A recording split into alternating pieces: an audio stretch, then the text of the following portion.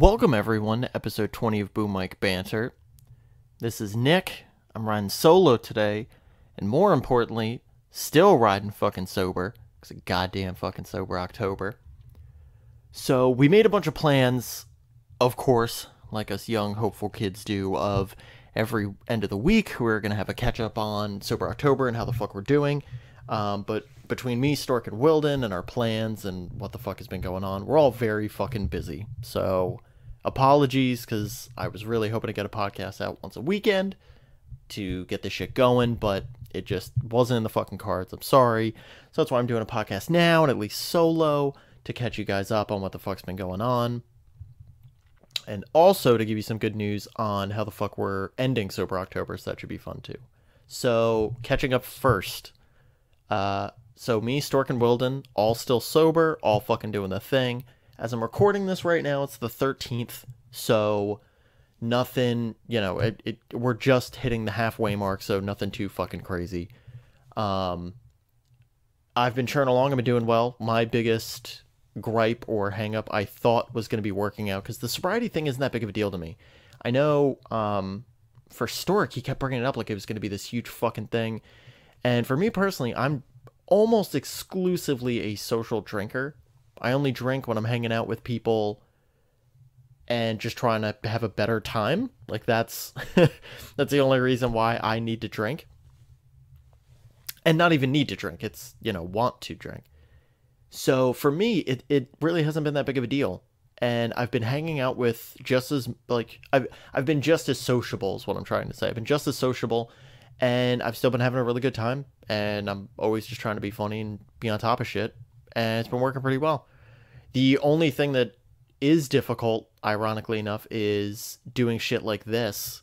Because usually I'll have a drink in me or two, which makes it easier to talk. So talking completely straight just into a microphone, especially without a guest, is a little bit tough. So apologies if I either ramble or fuck around or something. So that is definitely like the number one worst thing. The second I thought was going to be working out, but working out's actually been great.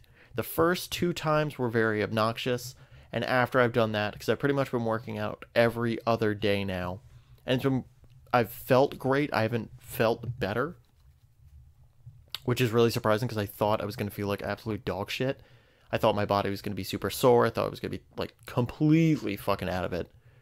But no, I've been feeling really good, and I'm actually feeling better. And even tonight, I'm actually looking forward to working out, which is fucking weird. I never thought I was gonna be that human. And that also could change, though. I don't want to try to be this fucking complete positivity fucking train. Not that that's not a good thing. It's just that's just not who I am, and that I don't want to be fake about just trying to benefit myself for 2 weeks and make it sound like I've fucking turned the entire fucking world around, because I absolutely have not. I started a good thing, and I'm seeing how it goes. But I will say this. Based on how I have been feeling and the improvements that I've already been seeing in just 2 weeks, I'm pretty sure I'm going to keep working out. Maybe even this consistently, even after this month. I think I'm just going to keep working out and see how it goes. I think after a few months, I might take a break from working out. After Sober October, I'm definitely drinking, though. Like, come November 1st, I'm getting fucked up. So, I'm really looking forward to that. But on a workout perspective, yeah, I'm going to keep that going, because I think it's actually really good. And even though I want to kick Stork in the face, him recommending that in the beginning has actually been a really good blessing in disguise. Because I really thought I was going to fucking hate it. But also, that was one of the biggest reasons why I wanted to do it, because I really wanted to push myself in that sense. Because for me, I knew drinking wasn't going to be the problem. It was going to be working out. And that could get worse, though. So, we'll fucking see how it goes. I know for Wilden, he's still been killing the game. He's been struggling a little bit with the sobriety part. I think all of us have. We're just all in our fucking mid to late 20s. So, having a fucking drink at the end of the night wouldn't fucking hurt anybody. Not to mention, like, having a big fucking fucking 20-something hangout and just have a bunch of drinks is also really fucking nice to unwind. So, yeah, we're all just waiting. We're all just fucking waiting at the edge of our fucking seats for the first. And to lead into that, so on the first, I'm going to have Stork and Wilden back on. And this one I genuinely mean. I'm not fucking around with this one this time. We're gonna have both the fucking guys on. We're gonna have some drinks, hang out, catch up, fucking recap on how bad the month's been, talk about, our best times or worst times, what the fuck we plan on doing after Sober October, if we plan on doing any portion of it. So it should be really interesting. I'm genuinely looking forward to it. And the one thing I did bring up on the last recording was if anybody else wanted to do it, to let me know. And I was not surprised at all. I only heard from one person, which isn't that big of a fucking deal. Most of my listeners are, people in their fucking mid-20s, so I'm not surprised at all that people want to get drunk as fuck, for the month of Halloween. So, shout out to my one buddy Grant, who did Sober October for 4 fucking days. He fucking texted me on the 31st of like, hey, I think I'm going to do it. I was like, fuck yeah, man. Like, good. Or, I'm sorry, the 30th, 31st doesn't fucking exist for September. And he hit me up and was like, yeah, he's like, I think I'm going to do it. And I was like, fuck yeah, dude. Like, fucking go for it, man. Like, let me know the progress. Let me see what's happening. That motherfucker, three to 4 days in, fucking just texted me. He's like, yeah, I think I'm out. I'm like, this fucking piece of shit. So shout out, Grant. Thank you for trying, but also, fucking just do better next time, man. No, I love him. I love him to death. And yeah, so that's pretty much it. So that's pretty much it for Sober October. Also, apologies too, guys, because I know I'm fucking just riding this shit. I mean, first of all, sober and just more of recapping. I'm talking by myself, so this one's gonna be way fucking shorter. I honestly think this one's gonna be on like a 20-minute gist. So the other really big thing I wanted to talk about, because sobriety's lame as fuck, and I don't want to talk about that for more than 5 minutes, was finally, because everybody's there's 2 major subjects I want to bring up, and both of them are about cinema, ironically enough. So the big thing that everyone was fucking ranting and raving about, and Stork wouldn't shut the fuck up about, was Joker. So Joker came out, critical acclaim, everyone's fucking loving it, some people are hating it, some people think it's too fucking violent, and I'm going to break it all down. But first, let me just tell you my initial thought of the movie. I thought the movie is very good. If I had to give the... Also, let me stop right here before I get... spoilers, the movie's good. I'm now, at this point, going to talk about spoilers in the movie. So if you don't want to hear spoilers, yeah, just, fucking don't listen to this anymore. And if you want to listen to what I have to say about this movie, you're going to listen right now. And we're here right now. And here we go. So, I thought the movie was really good. I thought the movie was great. If I had to give the movie a letter grade, I'd probably give it a B+. The only reason I'm not giving it higher of a grade is because of the biggest gripe that I have with the movie. So, to start on an unrelated subject, and then I'm going to bring it back, I swear. Martin Scorsese's my favorite, director of movies, period. Tarantino's a strong second, but Scorsese's my number one. And this movie, in a lot of beats, completely copies Taxi Driver. And I don't mean shows a little bit or pays a little bit of homage to. I mean straight up fucking copies a lot of Taxi Driver. And here's the thing. You want to show patronage to a fucking movie that you've loved, or show a resemblance of another movie to get the audience on board and to get them, better understanding stuff. Totally. I'm totally fucking on board for that. But when you bring it so close that, once we got halfway through the movie, all I was thinking at this point was, oh, how much more Taxi Driver shit can they fit into the Joker movie? I will say this, though, too. It wasn't just Taxi Driver. The other movie that I found, at least from when they're showing off the talk show and everything else, was King of Comedy. And so to just bring up some glaring, stuff, for, I'm assuming, people that have seen it, or for some reason people that just want to hear me rant and rave about that haven't seen it. So the gunshot to the head, the infamous thing of Taxi Driver at the end of Taxi Driver, he's going, he's putting the, hand, like his hand as a gun. It's weird to describe because it's an audio podcast. I wish I could just show you his hand in the shape of a gun to his head, and he's going, they do that joke back and forth like fucking 3 times in the Joker movie. In Taxi Driver, there is a whole campaign trail for this one mayor that's, trying to get elected. In the Joker movie, fucking Thomas Wayne is running for mayor, and then that's a whole pivotal point of the movie as well. Joker jumps into a whole petition, stand, a setup of, he's trying to at least like see what the fuck the rioters are going about, and same thing with fucking Taxi Driver. It's a lot. You see a character constantly let down by society, which is, I know that's a very generic, but the direction of how they go about it, a guy in a very lonely apartment and only having like a friend or two, there's so many similarities. And I posted this status on Facebook, and I mean this ever true even now after I had a couple days to think about it. Because at first, I thought about it for a day before I posted it. And then even when I posted it, I thought about it for 2 more days because I was actually thinking about removing it, like removing the status that I made. The status that I made is this, and this is exactly what I'll say for anyone who's thinking about the Joker. So, the Joker movie, I should say. Anyone who has not seen King of Comedy or Taxi Driver will think Joker is a completely original, jaw-dropping, brilliant movie, piece of art from top to bottom. It completely inspires its own thing. The problem is it isn't, and it takes too many beats, in my personal opinion. It takes too many beats from other movies, particularly two, and enough where it is glaring. It's not just distracting, it's glaring. That's my biggest gripe with the movie. Now let me actually talk about some benefits, because like I said, I still overall love this movie, and I would genuinely see this movie again. I don't have a disdain for the movie. Let me first talk about the absolute best thing about this movie, which is Joaquin Phoenix. Joaquin Phoenix annihilated the fucking role. What he wanted to do as Joker and do a completely unique take on it, completely knocked it out of the park.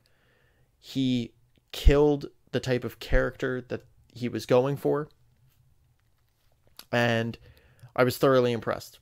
I wasn't disassociated from his performance at all. Even sometimes when he was going a little bit out there, I understood it from the character and the way that the movie was going.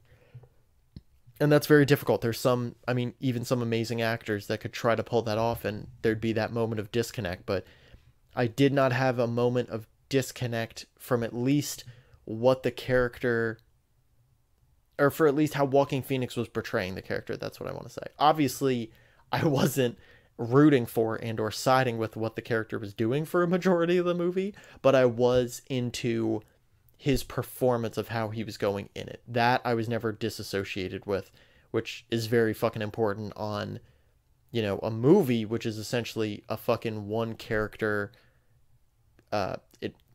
This is my opinion, but bear with me.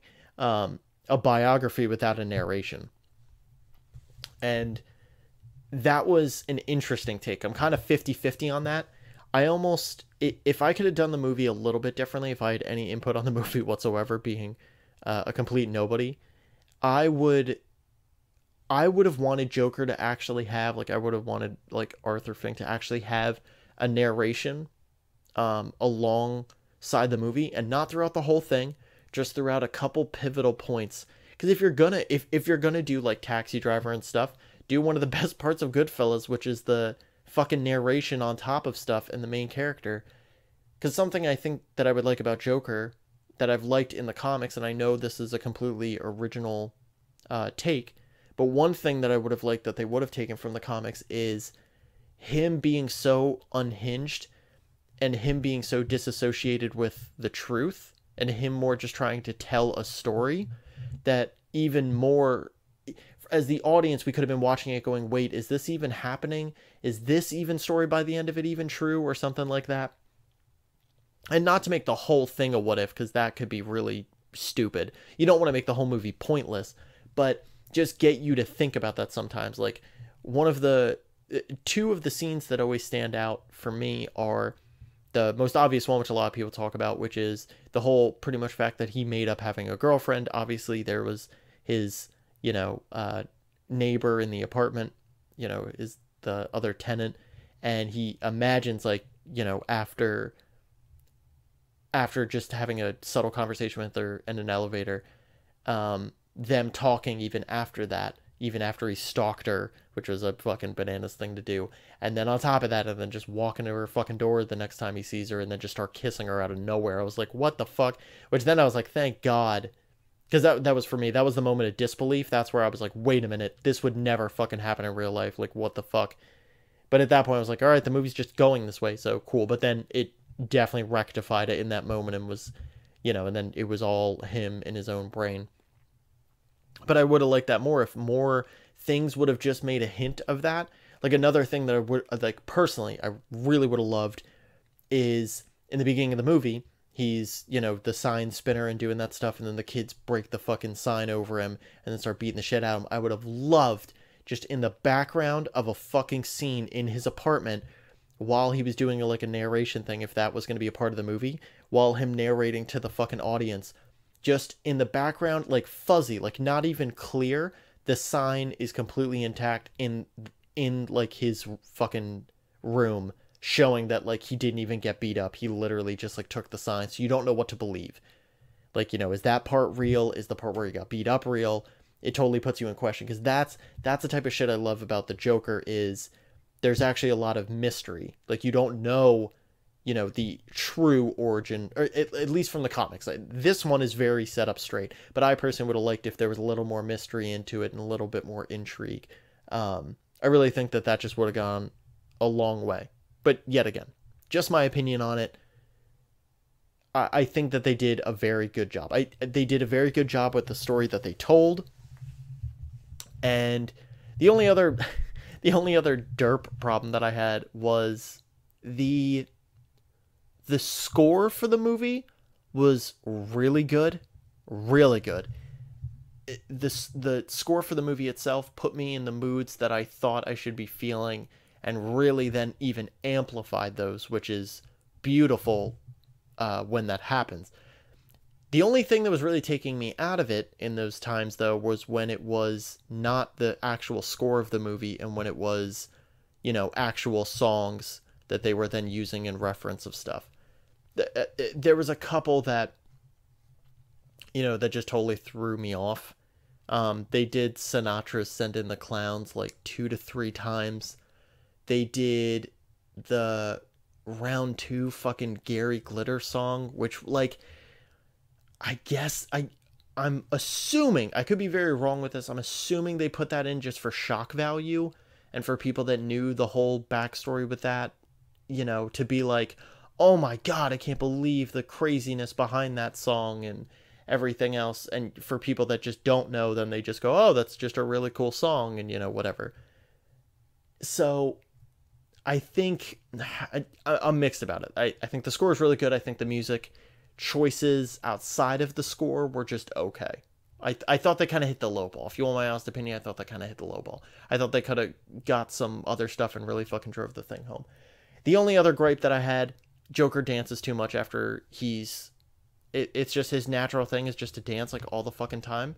I get, he has the really epic moment after the murder, after he first like murders those 3 dudes on the subway.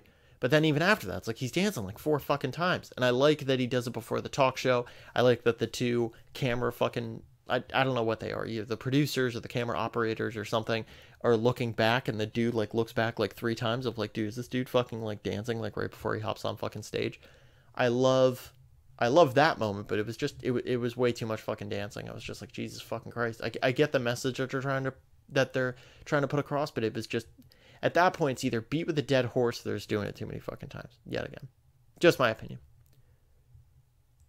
But like I said, would I see the movie again? Absolutely. Like, I thought it was a very good movie. I just also rewatched Taxi Driver again after seeing it, and I was just like, yep, this is this. Oh, this is the other, not a gripe that I had with the movie, actually. It's a gripe that I had around the movie. So, everyone freaking out that the movie's over-violenced and completely, too fucking intense, and, oh, this movie is so dark, oh my god.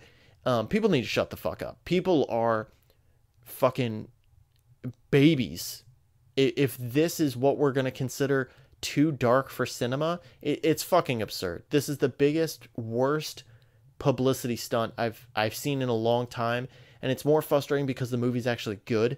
Normally you see this type of dog shit publicity when a movie's really bad, and then it's like, well, any publicity is good publicity, you know, like let's, you know, put I can't even fucking say that word, sorry. Um let's just, you know, put some terrible buzz around it and see what the fuck happens. But you know, just comparing a movie of Taxi Driver, I'm not going to throw up comparisons 55 more times, but all I want to say is this. You know, Scorsese is in Taxi Driver, not just directing, but he's in fucking one of the most pivotal scenes, talking about violating a girl and then murdering her and then not even feeling bad about it, and then even goading the fucking main character to do that. And if you would have fucking had that in fucking Joker in 2019, people would be losing their fucking minds. People be losing their fucking minds. And Taxi Driver came out over 30 fucking years ago. Over 30 years ago. The violence in Taxi Driver is more intense. The violence in Joker is very real, though, too. I don't want to discredit that. But I'm sorry, like, the intensity that Taxi Driver had being 30 years older and hitting the same type of beats, and like I said, in some verbal instances, is far worse. You have an entire, I mean, one thing with Joker, the movie Joker, that they don't really hit on at all is, you know, sexual violence by any stretch. And at one point in fucking Taxi Driver, you have fucking De Niro trying to save a fucking 16-year-old, like, prostitute. Like, you can't fucking do that in 2019 now. You know what I mean? And when I say that, I mean because people would lose their shit. I mean, is that to say someone can't make that movie? Absolutely not. I mean, everyone should be able to make what they want to make, you know, out of artistic expression. I don't have a, you know, discern with that. As long as you're not actually harming anyone in making this movie, and as long as everyone still has a choice to see the fucking movie, because, listen, if you're offended by a movie, I get it, but at the same time, you also don't have to fucking watch it. It's not... No one, you know, you don't have to go every year. You don't have to go to the movie theater at all to go see a fucking movie. So when people say they get offended by certain things, now, of course, some things in movies are just wrong, you know, and that's a whole fucking, you know, different happenstance. But anyway, I'm not trying to take a moral fucking, you know, low road or high ground with it. I'm just saying, you know, if we're going to call shit violent and say it's the worst thing of all time, and there's a movie that it directly compares to that is more violent, come on, guys. Come on. What the fuck are we doing? Come on, guys and gals. That's all I'm saying. Doesn't make any sense to me. It completely throws me off. And, yeah. So, I think that was it. I'm trying to think if there was anything else that I really was like... Joker was like, shit. Oh my god. This last thing. So... This is one thing I'm going to get a headache over for the next couple weeks, because already a couple buddies of mine have done it, and I'm already shrugging because I keep seeing it online. Some people are posting stuff, and I'm sorry, they're looking too deep into the movie. And I'm not trying to say that like a shitty person, I'm just being honest. Yeah, I just don't understand, you know, everyone's trying to look at smaller pieces of symbolism and all this other stuff, and I'm not discrediting that some of it isn't there, because it certainly is. And there's some subjects that have got brought up recently, and honestly, like, I'm not...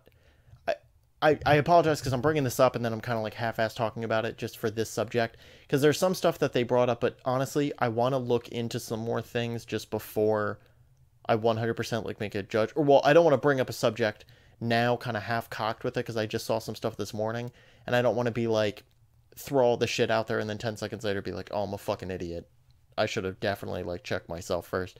So I'm going to look into some stuff ahead of time, but there's a lot of like, and not even, I mean, maybe there is some one that's already tying a bunch of symbolism to it, but actually, no, that kind of is it. That kind of is it. So like I said, I'm going to look more into it. I'm going to double check some stuff, going to get my facts straight, you know, and go from there and see what happens. But it's weird. So, like I said, I just listed off like 30 things that I didn't like about the movie, but I really did like it.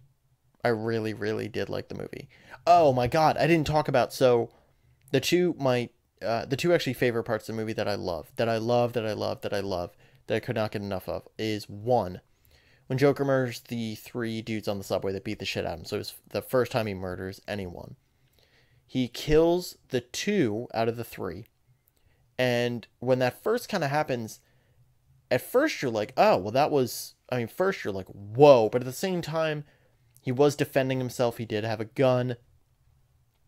You know, would you do it? That's a whole different thing. It's, okay, this happened, and that's a tangible line to run off of.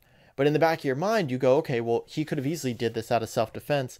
What does that, you know, that doesn't make him a, you know, a complete psychopath murderer. But then the minute you see the other dude who got like shot in the leg, and then he's, you know, and then he gets either shot, I think he gets shot again, or just from the gunshot to the leg, he's crawling to the stairs once he gets off of the subway. And then, I mean, he just slowly, like, Arthur slowly walks up to him and then just guns him down like 4 times. Was that solidified? It was like, nope, he had full intent to murder these 3 people once the trigger got pulled the first time.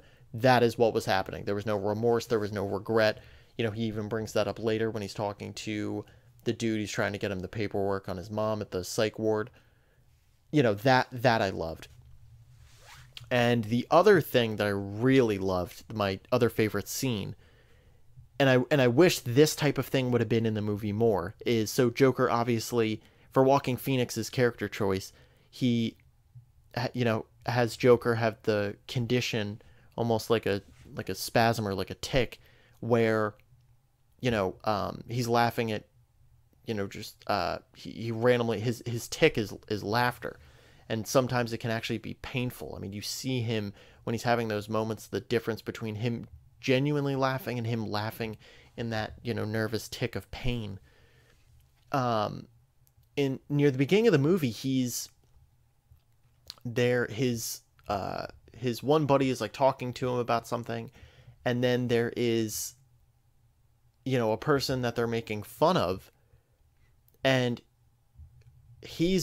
has his nervous laughter that he's laughing with them. And then he turns the corner, he's walking out the room while it's happening, and when he turns the corner, he goes from full laughter to complete dead silence. It's like, ha ha ha, and then complete fucking heel turn. And I love that, because there was almost a moment of, if they would have kept doing moments like that, that was that conspiracy thing that I almost had before of, like, it really got you thinking, like, wait, is that a real condition he has, or is he just doing that, you know, all the time? And, you know, is it like him doing it to himself, or is that really the setup, and that really is just where it got cut off? You know, that for me interested me the most when I saw that type of stuff. But like I said, as a whole, Walking fucking Phoenix just fucking annihilated, like completely killed it, like absolutely destroyed. It's gonna be interesting too, because they, you know, they do kind of set it up where they could do another movie. I'll be honest, I really like them to just stop here, but I could also definitely see them do another movie. We'll fucking see. We'll see what the hell happens. So anyway, guys, let's just wrap it the fuck up here. We're just gonna wrap it up. We're just gonna wrap it up in a bomb. We're just gonna wrap it. So yeah. So anyway, guys, thank you all for listening. Super appreciate it. Yet again, sorry this one's solo. I want to keep putting these out no matter what, even if I don't have a guest going on. I'm really fucking trying, so, you know, bear with me as I'm still in the middle of the process with this. And yeah, I don't know if I brought this up before. Shit. So anyway, at the end of the month, we're going to get All the Fucking Guys Scared. That's going to be the next podcast. I might try to do something in between if I can. If not, like I said, just look forward to definitely November 1st, where Stork, me, and Wilden are going to get drunk as a fucking skunk and shoot the shit, catch up, talk about how bad the fucking Sober October is and that we're probably never going to do it again. And yeah, we'll see. So anyway, guys, as always, good evening, good night, good luck. I love you all. Peace.